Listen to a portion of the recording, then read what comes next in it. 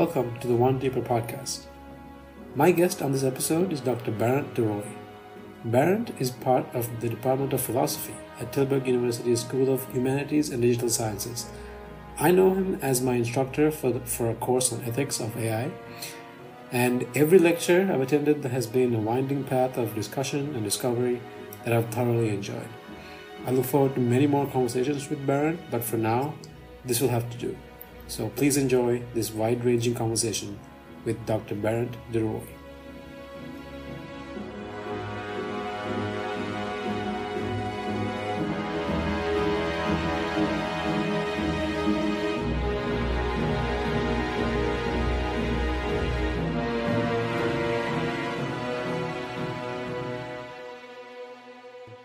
Awesome. All right.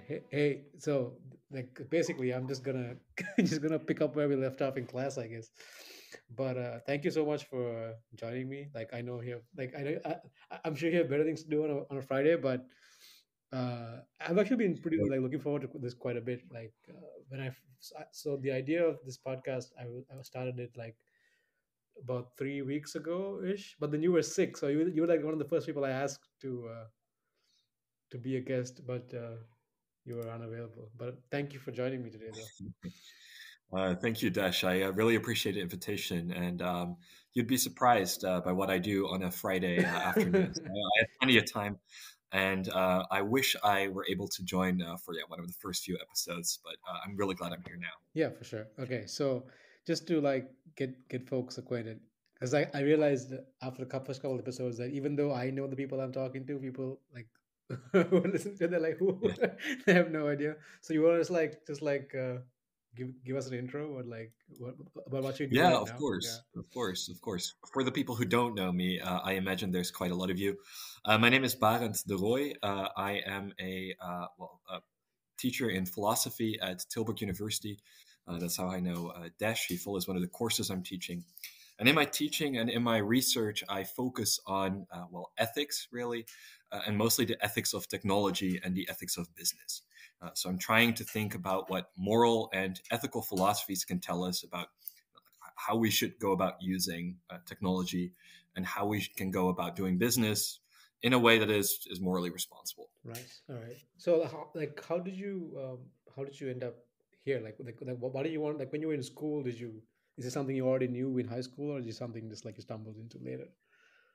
Well, funny story is I did actually go to high school here in Tilburg. Oh, okay. But after high school, I studied many different things. And no, in high school, I didn't know what I wanted to do. I liked philosophy, but I also liked a lot of other things. And my teachers actually cautioned against studying philosophy because they said, well, what can you really do with that? So I listened to their advice and I studied liberal arts and sciences, which is a little bit broader. Yeah. And in the course of doing that, I figured out that, philosophy is just what I love doing. I love thinking about these bigger questions in the background. So I pursued a master's in philosophy and eventually a doctorate in philosophy too. And in the course of doing that doctorate, I discovered that actually there's quite a lot you can do with philosophy. And I like taking that philosophy and applying it to concrete areas that we run into in our everyday lives, such as business. Yeah, that's it's actually quite. It's a bit of a.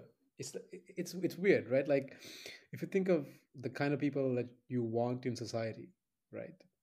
You would think that studying philosophy would be it's pretty important thing to do. Like why would like why isn't that kind of weird? Like that it's sort of um give like in the situation we're in, it's it's perceived as something that's not as valuable as, let's say, being a software engineer or like a doctor or something.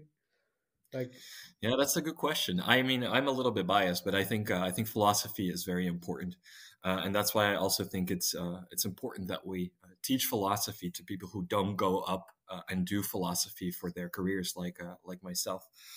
Um, what we consider valuable is very subjective. And another thing, though, that I think is that you don't need to be a trained philosopher in order to do philosophy.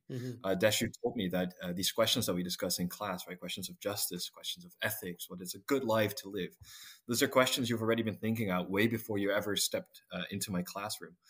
So even though I think philosophy is important and everybody should sort of reflect on these bigger questions, they can do that without without studying philosophy as well. And of course, it's important that not everybody studies philosophy, I think, Yeah, because it's we have a division of labor, and no, it's all like these other jobs are very important as well. yeah, yeah, no, no, no. I completely understand, but like, it's it's sort of I mean, if you like unwrap mathematics back all the way, it's like it's you end up in philosophy, right? it's kind of Mhm. it's kind of weird. But no, I was just thinking because, like you said, I've been thinking about this idea of the good life, right? Like, actually, this is the Mhm. first time I've heard of it. I mean, this is the first time that I've heard of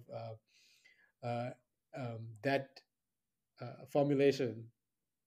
Mhm. I didn't know it was actually like a formal way of thinking, right? So I Yeah. actually made this interesting comment to one of my friends the other day. It's like um, everyone has a way of behaving in the world, right? Even if you don't put conscious thought into how you behave, like you have a way of doing things, how you react to certain situations, right? Mhm.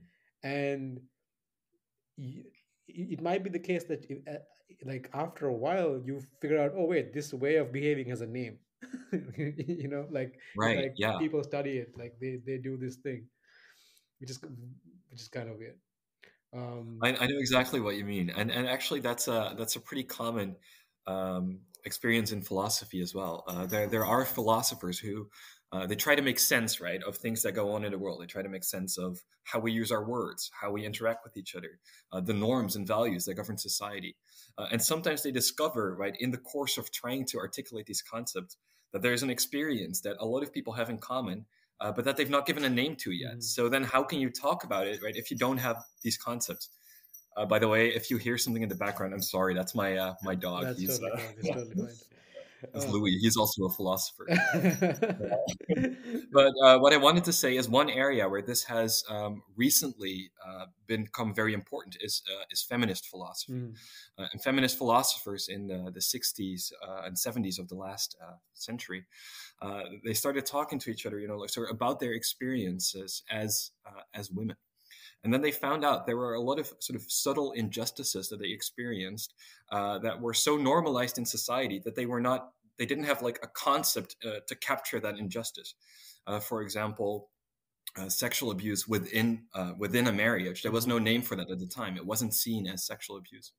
But then when these feminist philosophers started talking to each other, they realized it was a very common experience, gave it a name, and then by giving it a name, we're able to talk about it and seek to improve these conditions. Yeah, this act of this act of defining things, right? Like that seems Mhm. like a very human, like a fundamentally human thing to do. It's like, okay, well, here's some things we notice, we should probably give it a name so that we can actually like play around with it. Like it's like until we name something, we can't sort of take it and then just like move the parts around. And then once we have a name, 100%. we can manipulate it and play with it and see what like see what comes out of it. Absolutely, I completely agree. Yeah, the same is true, like with the concept of the good life, Yeah. like you said, right? Once we have a name for that phenomenon, we can ask questions about it, right? What does it consist in? What does it not consist in? How can we achieve it? Right. And so on and so forth. So okay, so this is okay. This gets to like what I really want to talk to you about, right? This okay, like it wasn't it hasn't been very long at all since I've started to think about, okay, I mean, what am I doing here and what should I move towards, right?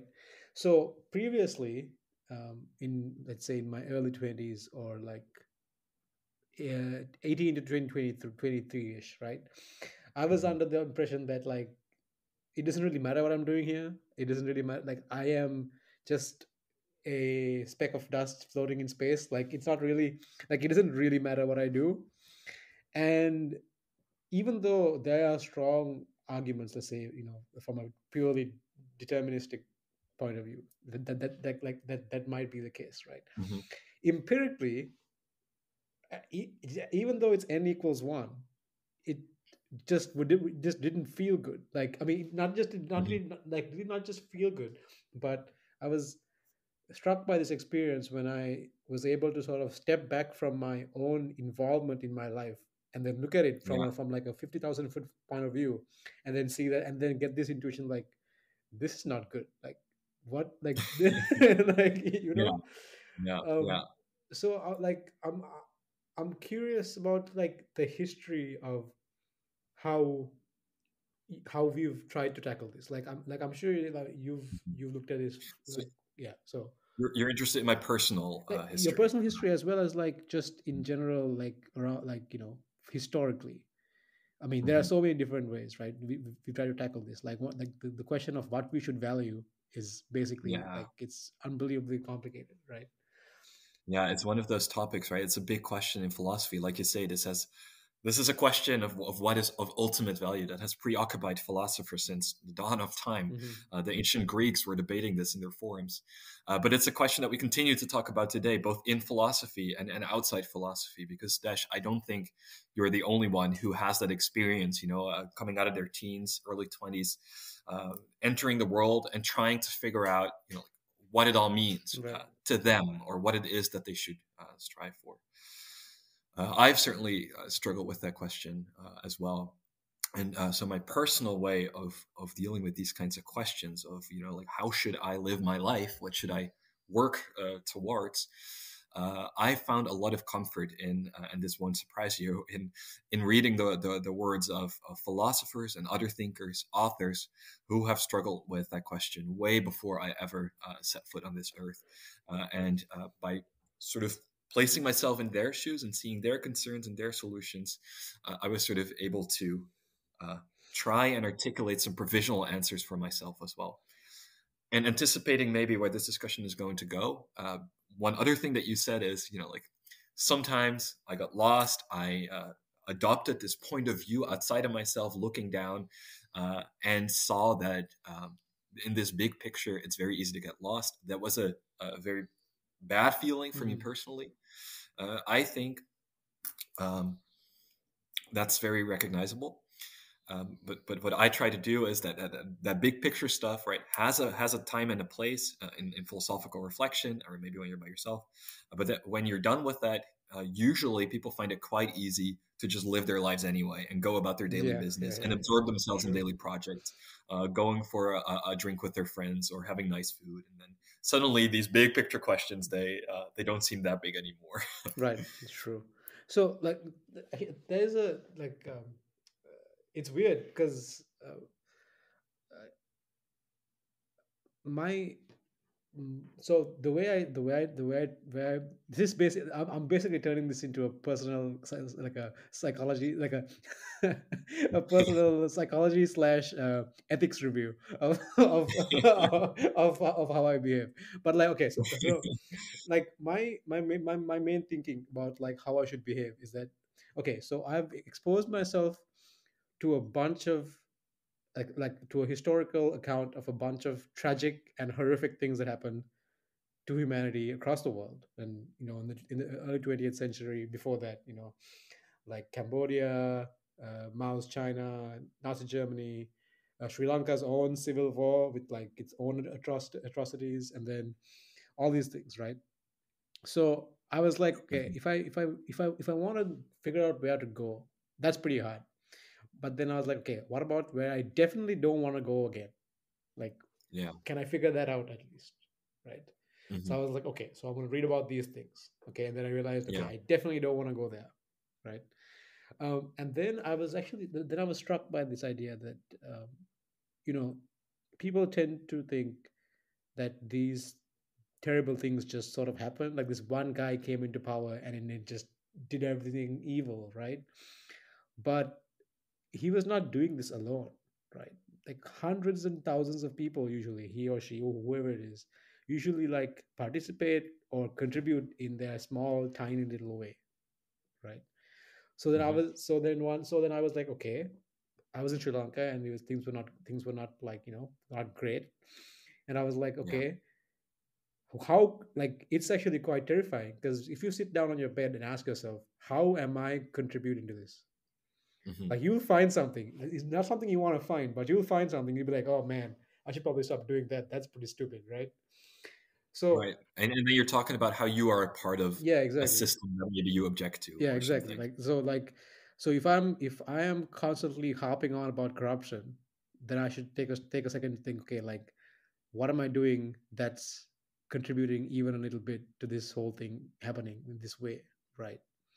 Absolutely. Yeah. And so my action, so every little, so then I was like, okay, well, even though it feels like I'm very far removed from having a big impact on these huge things, there may be little things that I can do, like to make sure it doesn't happen. Like, don't, like, stop telling Yeah. lies, or, like, like, stop, like, those like little things, right? A- Yeah. Yeah. but then, like you said, it can be quite paralyzing, right? It's like every little decision is like, oh my god, like, is this, am I doing the right thing here?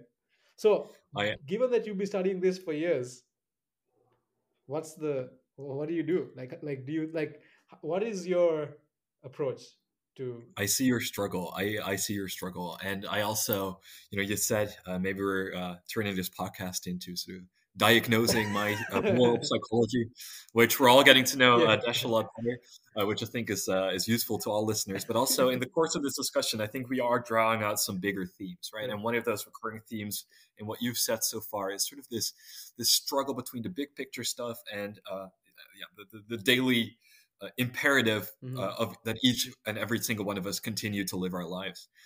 And what you said about these big uh, tragedies that happened in the past, sort of trying to learn from those, I think that's a great strategy. I think that's a strategy that moral philosophers have used as well, right? They take these terrible instances of when human behavior went wrong, and they try to sort of distill the lessons from these for the future.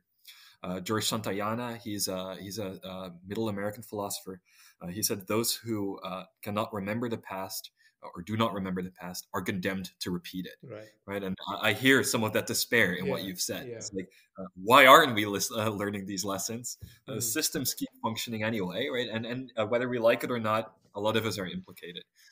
Um, I think the way to go about this is to keep having these discussions that we're having right now, keep reflecting on the lessons the past has to teach us, and keep reflecting on what we can do in order to avoid human tragedies in the future, even if we do not know what these lessons are, even if we can't articulate them. Why do I think that's important? Well, history has also shown that moral values, moral norms, they change all the time.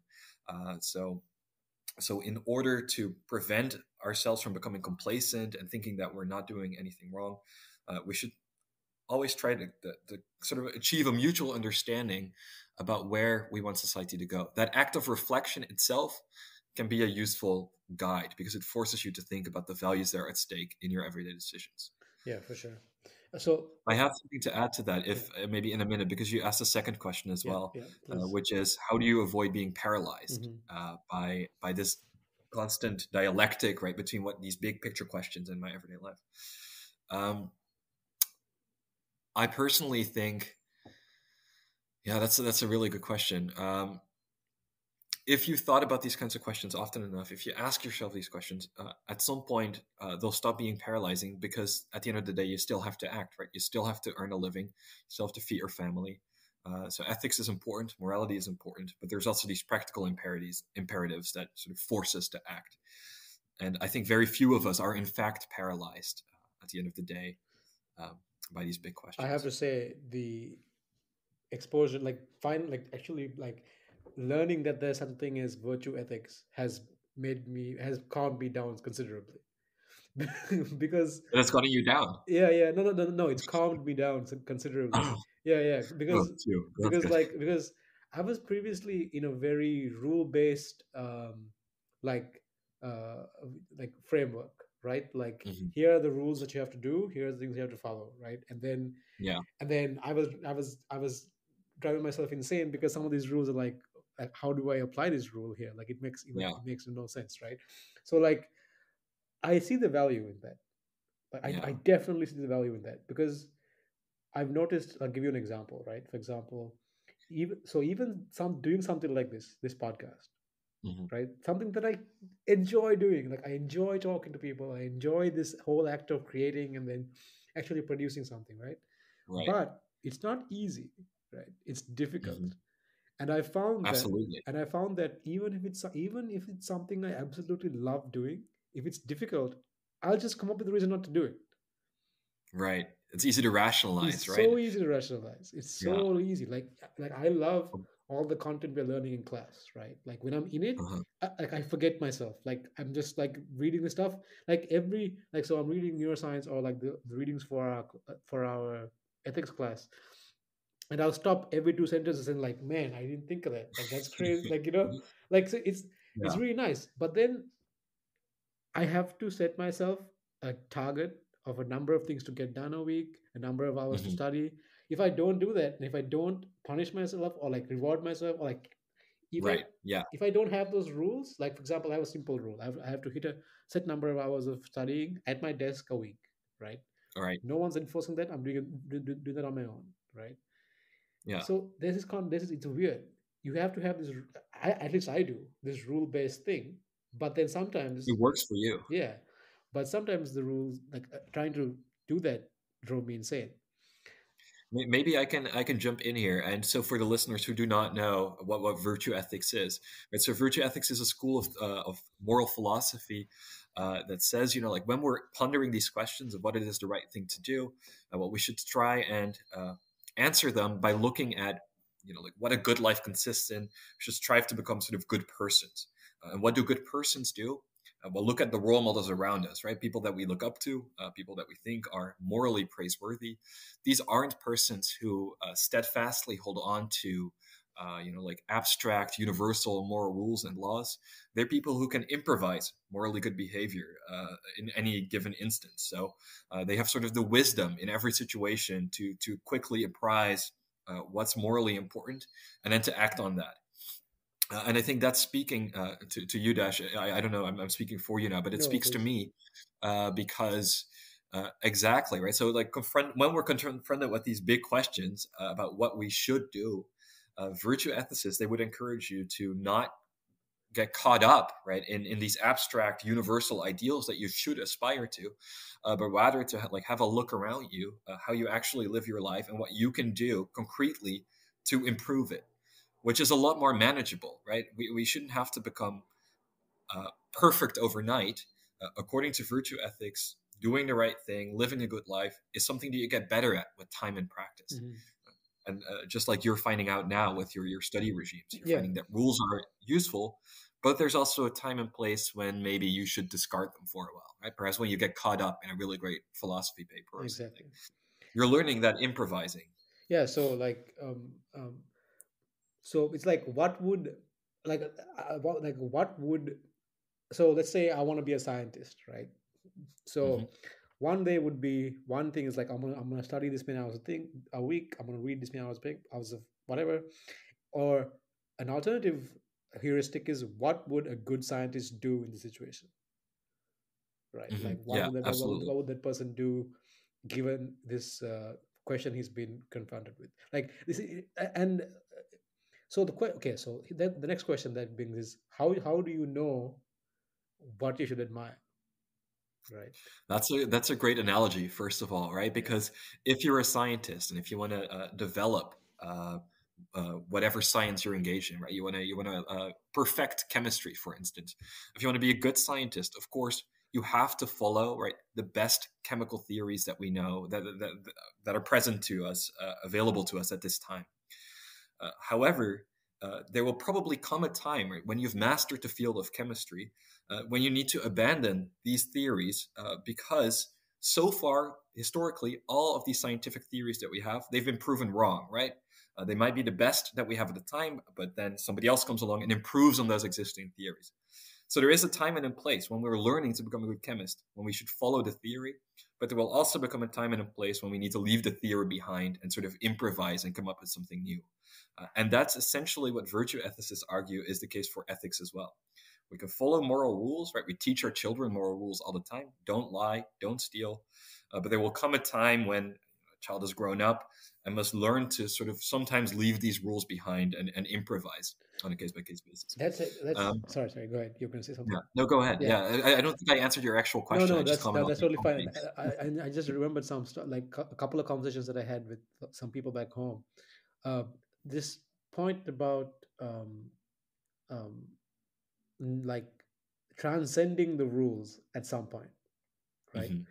That's I think that's like a there's a deeply inbuilt sort of like, so the question here was that how do you figure out who you should emulate, or like who, Right. right? Yeah, that was the question. Right. But I mean, I could, I mean, don't quote me on this, but there's fairly good neurobiological and psychological evidence to suggest that we have this innate sort of um, sense for these things. Like so, Mhm. one of the best pieces of advice that I ever got was like pay attention to the people you admire and the people you envy, right? Because those are both indications about the direction that you want to move in, Yeah, right? absolutely. Yeah. So and in terms of transcending the rules, I was reminded of a couple of things. First of all, like you've seen the Dark Knight trilogy, I'm assuming.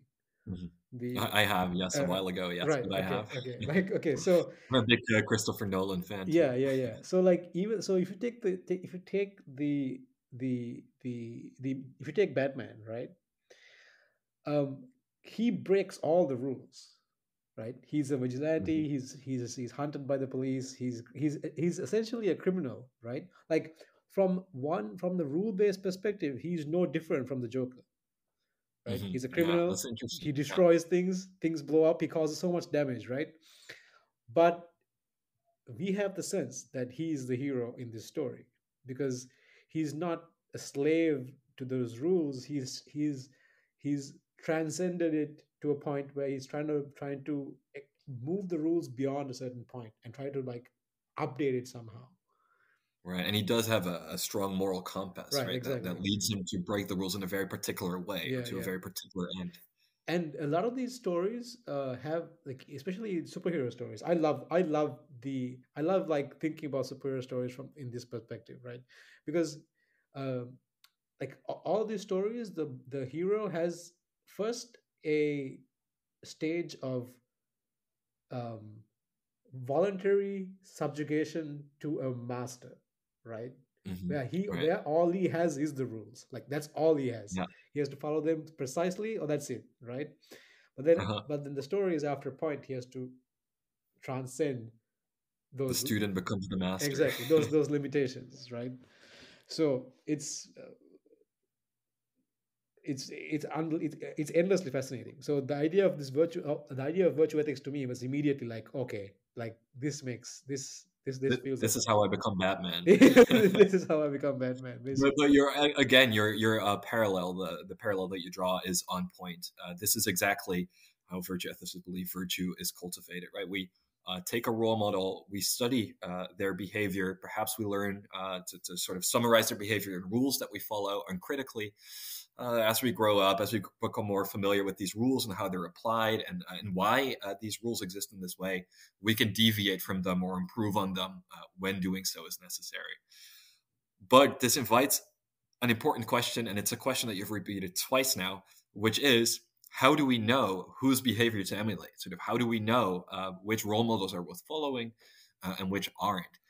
And that's an important question to ask ourselves because, as it turns out, a lot of people we have looked up to in the past have turned out later to not be that great persons at all. Yeah. And I don't think I have to name any names, but recently, for example, in the Me Too movement, we've seen a lot of famous actors, comedians, directors that we've looked up to for a long time as creative geniuses who sort of identify important moral problems in their work, who actually turn out to be pretty persons of questionable character Okay, in so their actually, like now that you mention it, like, this is an important question, right?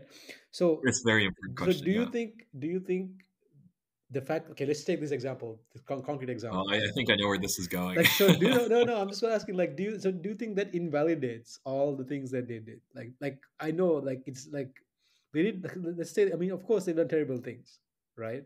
Mm, But does that invalidate, like, let's say, okay, this is terrible, I'm so sorry for my alma mater because I'm about to do this, but like imagine if Neil Armstrong was was someone who was like who was found through someone in the Me Too movement to be someone who's done something terrible, right? right, right, right. Like I feel gross just making the analogy Yeah. because For the record, there is no indication there's whatsoever no that indication Neil whatsoever. Armstrong is involved in any Yeah, nefarious business. this is simply an example, right? Does that detract from him being the first man on the moon?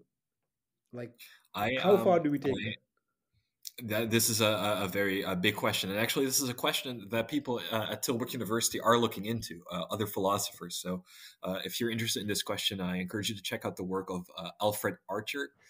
He works in the Department of Philosophy. He's published a book on Okay, exactly this question.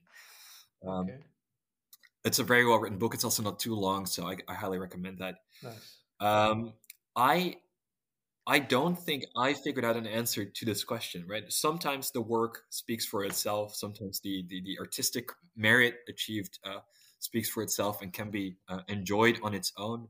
Sometimes it's very difficult to sort of view a work independently of the person who created it. Hmm. For example, with some of the movies that Woody Allen has made, they're creatively very well made, but the themes that they discuss, right, an older man hitting on younger women, uh, takes on a different tone now that we know sort of what he's been accused of in I his don't even life. know what he's been accused of, but like Well, exactly, like sort of abusing that kind of yeah, dynamic. all I know is But Kevin I Spacey. want to I want to take this back Yeah. for a second, right? Because one thing I will say, and I will say this, is that when we think about virtue ethics, right, like who should we model ourselves after? We should not model ourselves after people who habitually or dispositionally abuse people they have power over. Right, like that's just a very straightforward answer.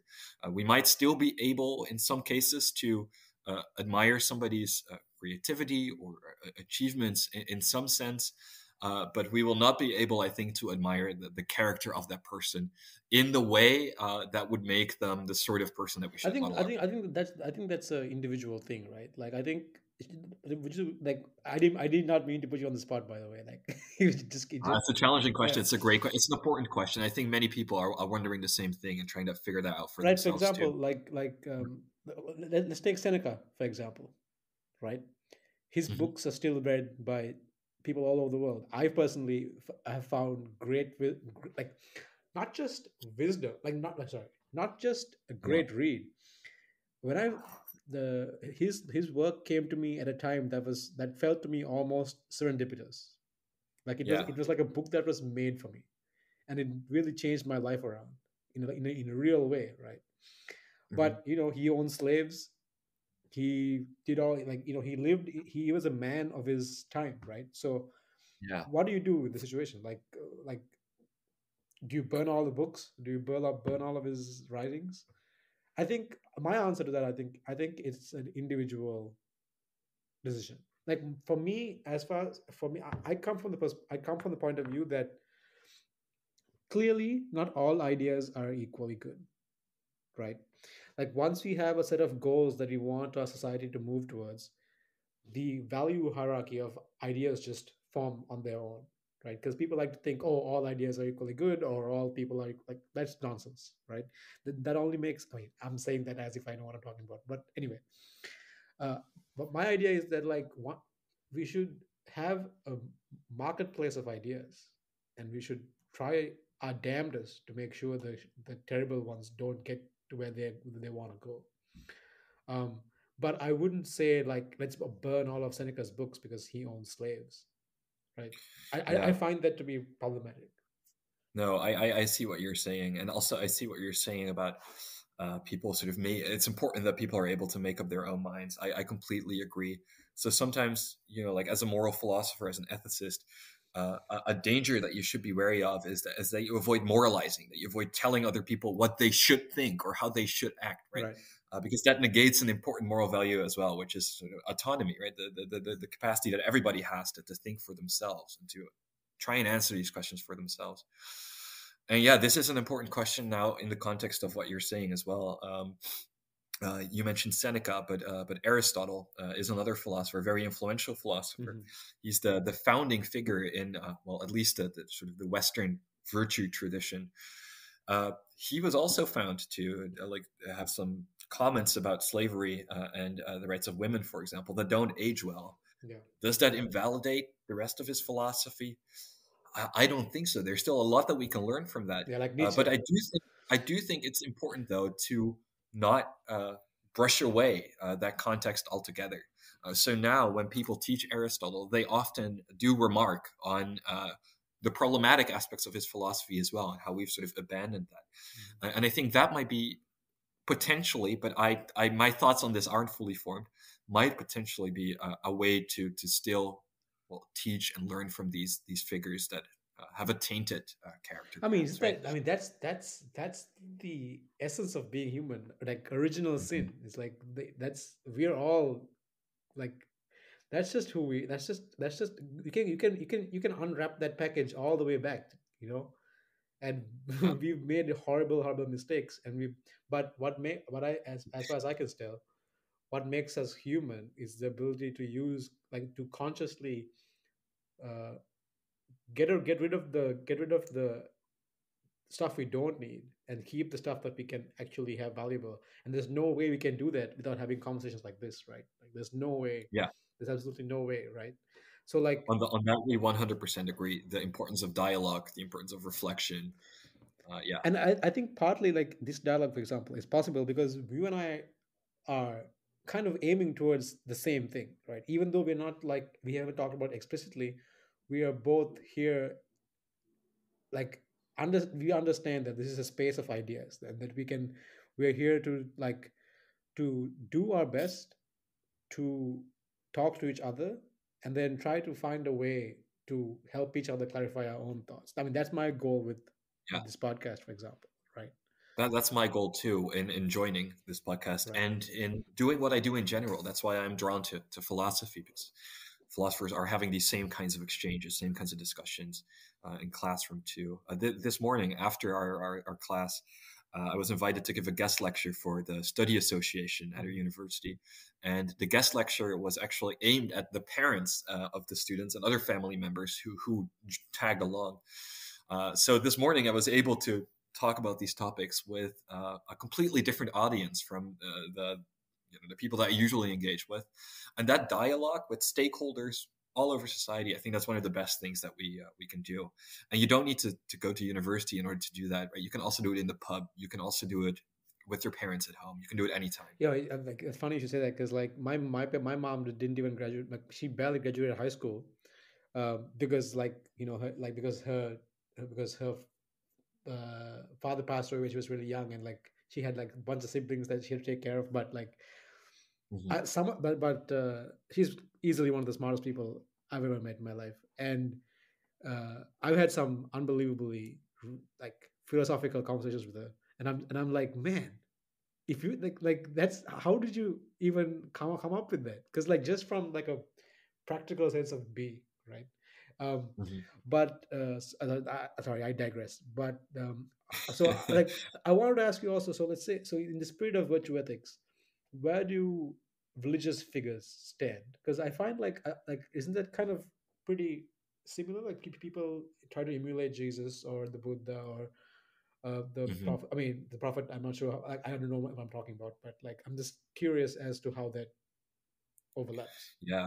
No, a good question. And by the way, I don't think you digress too much because, of course, there's different ways of achieving sort of a virtuous life. There are different ways of accumulating this wisdom, and practical wisdom is as important as the sort of intellectual wisdom that perhaps philosophers have historically aspired to. Um, you asked about the role of religion in virtue ethics, and I think that's a good question too. Because often when I tell people I work in virtue ethics, they have an immediate association of like virtuous conduct, virtuous morals.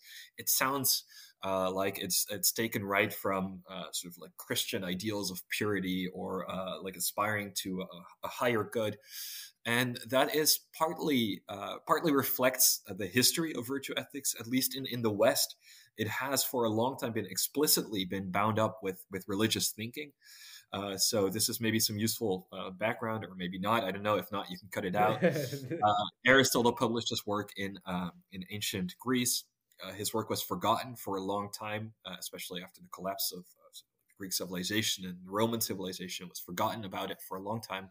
And then in the early, in the Middle Ages, right, in the right around like 1000 AD, uh, religious scholars, Christian scholars, they rediscovered his work, and they reestablished a sort of affinity with the ancient Greeks, and they tried to make sense of Aristotle's philosophy in the context of the Christian religion that they had adopted. So one of the people who did that, for example, is Thomas Aquinas, but people also did this in the Middle East from a more Islamic perspective.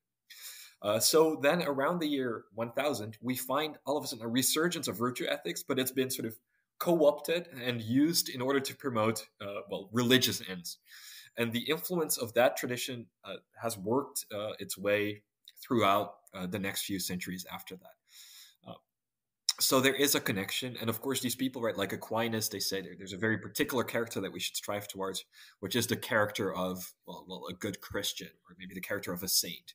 Or in Muslim philosophy, I don't know too much about that, but I also I think it would be similar. So there are strong historical connections, and even contemporary philosophers who are drawn to virtue ethics, they sometimes argue, well, the virtuous life is a religious life, a life in devotion to God. But there are also a great number of philosophers who want their moral philosophy to be more secular than that, and who argue that in order to find out what the good life is, or what virtue consists in, or what sort of character we should develop, we need not be religious people. We can sort of define the good life, or search for it independently of religious ideals. That's personally the version that I'm more drawn Yeah, to. I But know. you are right to note this connection. No, on that note, I'm gonna I'll probably link and the have you heard of? I mean, I'm sure you know Sam Harris, um, and you heard of Jordan Peterson. Oh yes, Uh, yeah. I'm not too familiar so with. Sam and Jordan Peterson had this series of debates about this idea what you just mentioned, right? How to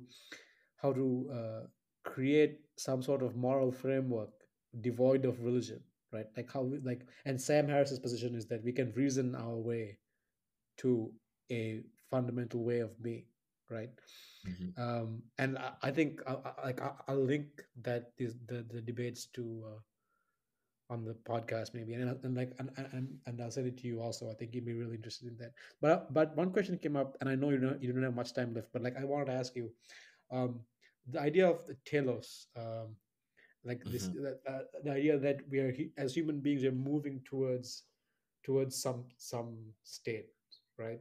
What do you Mhm. like? Do you have any thoughts on that? Because weirdly, I find that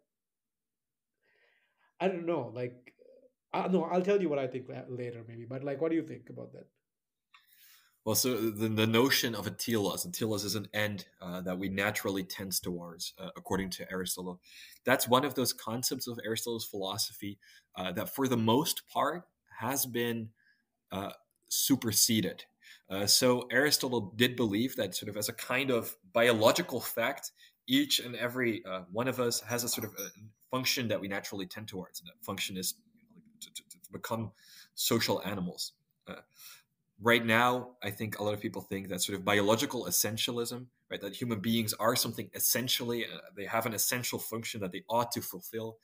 Uh, that strikes many philosophers as dubious.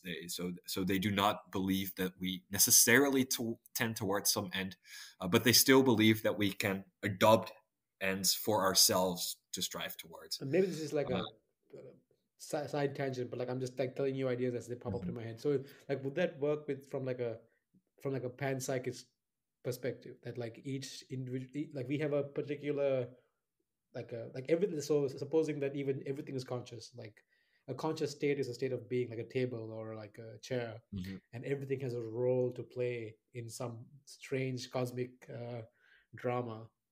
Would that jive? Like like does that work with uh, like from that perspective? Because Right. So that's a good question. The view that everything is conscious, that is a view that has been explored also by the ancient Greeks, and the notion of teleology, as Aristotle uses it, does apply to beings other than human beings, right?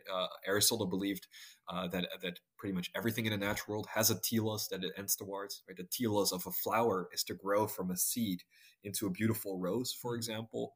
That has some natural structure, a natural end that the seed already tends towards. Um, but I don't think that Aristotle would correlate or like equate consciousness with having a telos. Human beings, according to Aristotle, they have a very distinctive telos, a unique telos, which involves, developing virtues, right? Like functioning well as human beings, learning to be honest, learning to be wise, learning to be just, and so on and so forth. But yeah, so like you're connecting ideas that do have some connections, but they're not perfectly Right. identical, not perfectly related. That's that's like so. Okay, the reason I asked is because the idea of this telos was interesting to me because I have been toying with this idea that so when I was first introduced to the simulation argument that Mhm. we live in a simulation, right? And I was just thinking about the fact that okay, so like so what if we're like everything we experience, everything that we are is just some program that's being run on a machine, right? Like for Mhm. example, if you play a video game, right? You say, let's say you play a video game, you see all the characters and the colors and the items and all the engaging story and the narrative and the rewards and everything. You see the Get caught up. you get super caught up in it, right? Like you get sucked into it, but underneath it's just a bunch of matrix math, right? It's just a bunch. It's just a GPU and a CPU doing a bunch of math, like moving things from one cell in an array to another, like doing matrix transformations, right?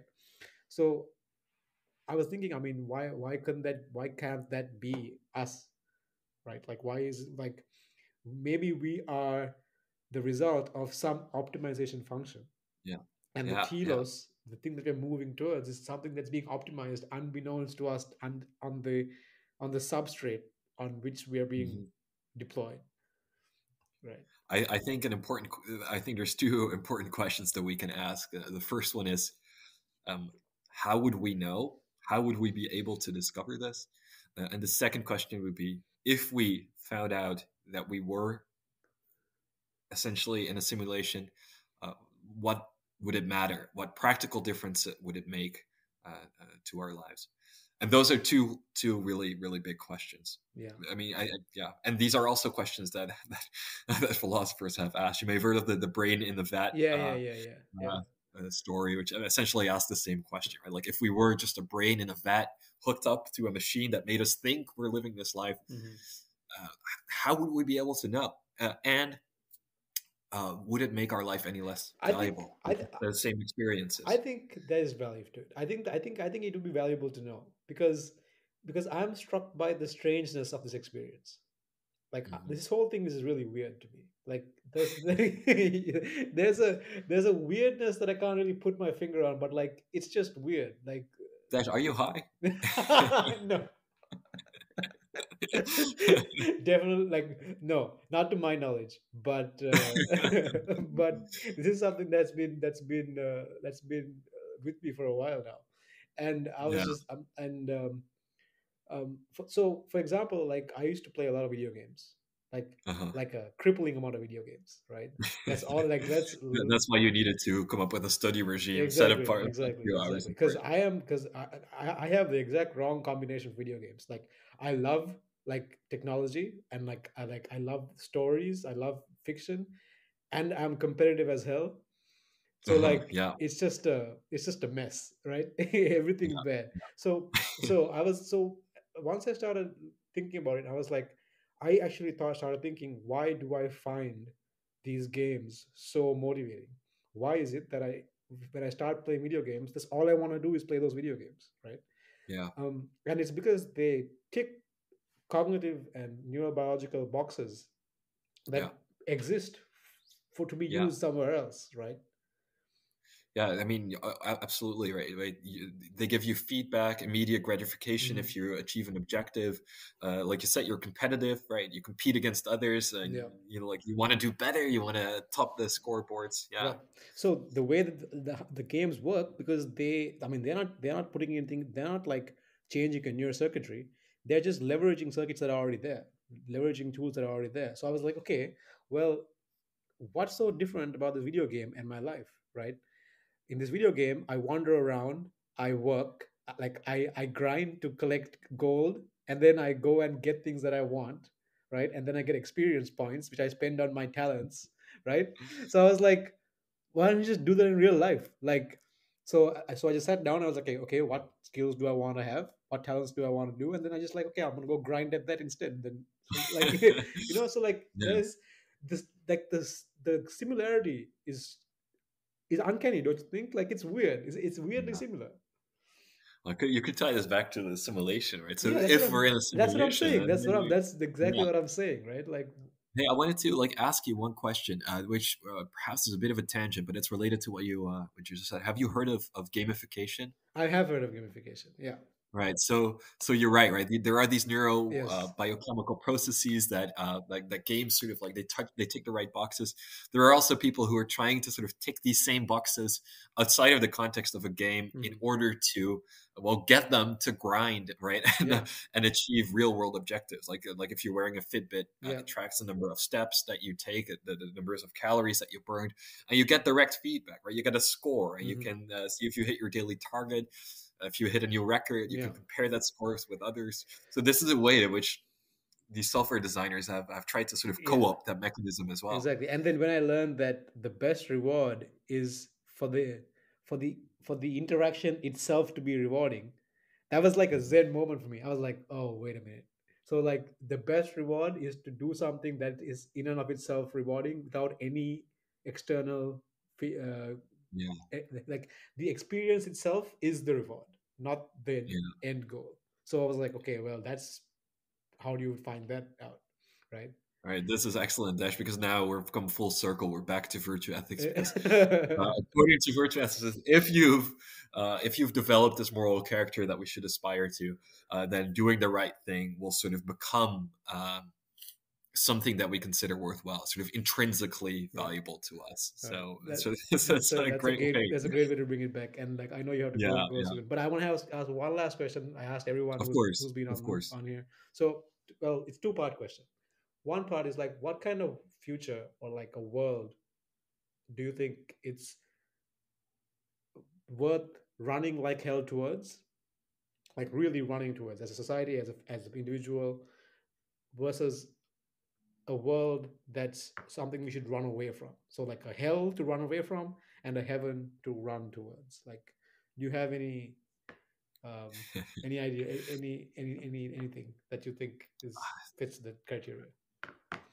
Well, that's a big question. These this is a question I'm still trying to wrap my head around. I try to sort of like take today's world, right, and Mhm. then see what I like and what I don't like about today's world. But I'll try and extrapolate from that a little bit. So what one thing I am worried about is the amount of power that is currently concentrated in the hands of well, very few powerful corporations and businesses, and that power is being exerted to influence politics globally. And I do think that it is also this is a disparity that will probably grow worse if nothing happens. So the dystopia that I'm scared of is uh, a world in which our impact on local politics is greatly diminished, and a world in which powerful corporations have a lot of power over our individual lives. Because I think once that happens, it might be very difficult to um, do something about it. Man, I should have So, started. so I should have started with this question because we could talk about that for another like 3 hours. That's maybe amazing. you can invite me back on a Yeah, yeah, podcast absolutely, for sure, couple of a couple of people down the for sure. line. So a utopia that I think like is worth striving towards is a society in which people have their individual freedoms. Like they can do the research, they can do the business that they like. I'm not against all business, but in which there are effective checks and balances, effective ways of regulating big companies, effective ways of participating in political debates in a meaningful way, right? So Yeah, today we are able to participate in political debates. It's very polarized. I think it's important that we do find some sort of common ground in order to answer these questions. yeah. This idea of political participation is something I've been thinking about a lot, and like especially came up today in class in terms of Yeah. in terms of thinking about it from the what was the thought experiment, uh, veil of The veil of ignorance. ignorance, Yeah, yeah, when yeah. we discussed John Rawls. Yeah, Yeah. yeah, yeah. But like like it struck me that like democracy needs like we need like some updates. Like why is it like why can't we like we have the technology, like why can't we have more micro control over our decisions, right? We make one decision every 4 years, and it's like what, like Yeah. it's kind of I don't Yeah. know. I think we have the technology, but we just need to like move it, like try to integrate it somehow. But That's a great question, right? Like, how can these new technologies, how can they help us make some of these ideals of justice, of fairness, of morality, how can they facilitate these ideals? That's maybe something that we can discuss another time, but I do think that's a very important question to ask. yeah, absolutely. Yeah, Well, and the act of asking it is already making progress towards it. definitely. Like this has been great. Like I could talk to you forever, man. But thank you. I'm sure we'll talk to each Yeah, other. definitely talk to you again. Thank you for giving me this time and indulging me in my nonsense. I really appreciate My it. pleasure. It wasn't nonsense. Oh, great! Because like I genuinely like it was great, and so thank you so much, and I hope you have a great weekend. And then I'll see you in class, I guess. See you next week. All right. Yeah, and you have a great weekend as well. All right. Thanks. I'll see you. See ya. Bye. Thank you for joining me in this conversation. I hope you got something out of that. And until next time.